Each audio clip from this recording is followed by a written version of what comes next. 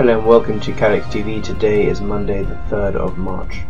Ukraine's crisis has been described as the worst crisis in Europe in the 21st century, as more Russian armoured troops have been seen massing on the border of Crimea today. Frantic efforts on the diplomatic front continue.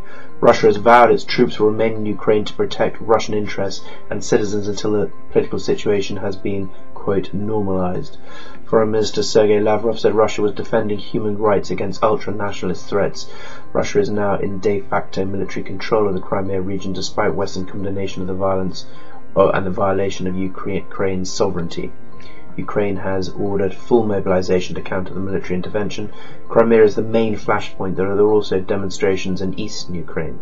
Some 2,000 people waving Russian flags gathered at the regional government building in Donetsk to protest at the appointment of the new Kiev governor.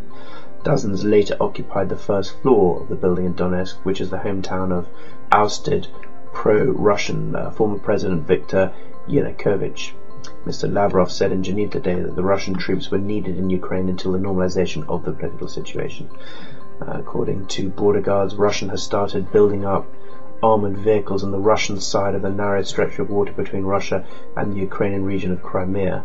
A border guard spokesman told Reuters news agency that Russian ships had been moving in and around the Crimean port of Sebastopol, where the Russian Black Sea Fleet has a base, and that Russian forces had blocked mobile telephone service in some parts of the Crimea. Now in Pakistan, a roadside bomb has struck tribal police assigned to guard polio workers in the northwest of the country, killing at least 12 people. 11 soldiers and 1 child were reportedly amongst those killed on Saturday's attack in the Jamrod area, northwest Khyber tribal agency of Pakistan. At least 10 others were injured. Elsewhere, a separate bomb blast killed at least 3 paramilitary soldiers and wounded 6 others. The roadside bomb hit a patrol vehicle around 200 kilometers south of Quetta on the main road linking it to the port of Karachi, according to the AFP news agency. 13 students and 2 teachers have been killed after their bus crashed into a truck in the eastern part of Thailand.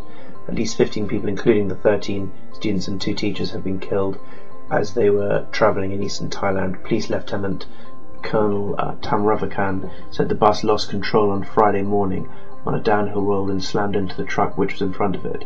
The bus was carrying students from age between 10 and 15 from their school to the beachside town of Pattaya.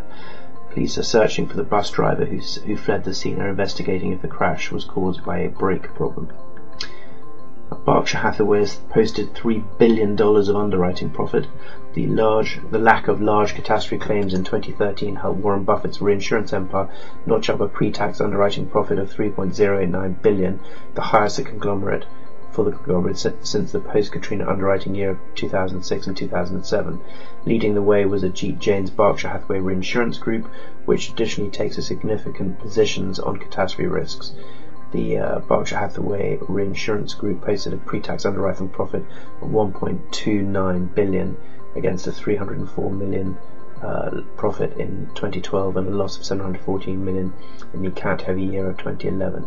Jane's business volumes are down, however, with the ending of the Swiss Re 20% quota share contract for the year 2012. Berkshire Hathaway's specialty insurance, the audacious commercial P&C startup launched by Berkshire Hathaway last year, will write, quote, billions within a few years, committed the conglomerate CEO Warren Buffett over this weekend. Writing in his annual letter to Berkshire Hathaway shareholders, Buffett predicted the insurer will be a major asset for Berkshire, one that would generate volume in the billions within a few years.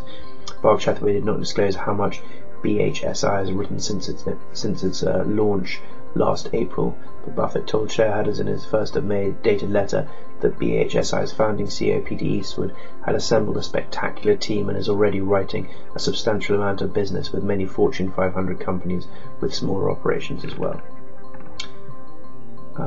An American customer, I think unsurprisingly, we'll see a few of these, an American customer has filed damages lawsuit against Mt Gox, the first such case against the Tokyo-based troubled major Bitcoin exchange. Mt Gox filed for bankruptcy protection in Tokyo on Friday after it abruptly closed all transactions earlier this week. The exchange, which is believed to have some 1.1 million customer accounts, could face a slew of similar lawsuits in the US and other countries.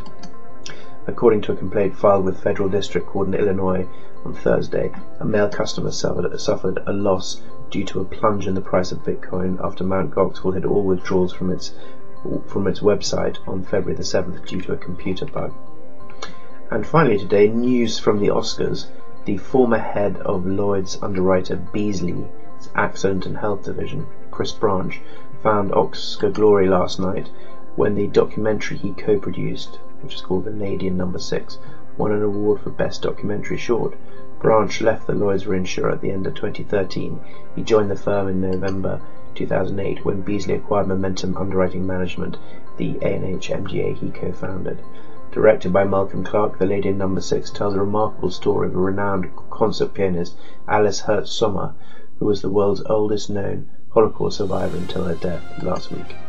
That's all from us today. We'll be back at the same time tomorrow. Until then, thank you very much and goodbye.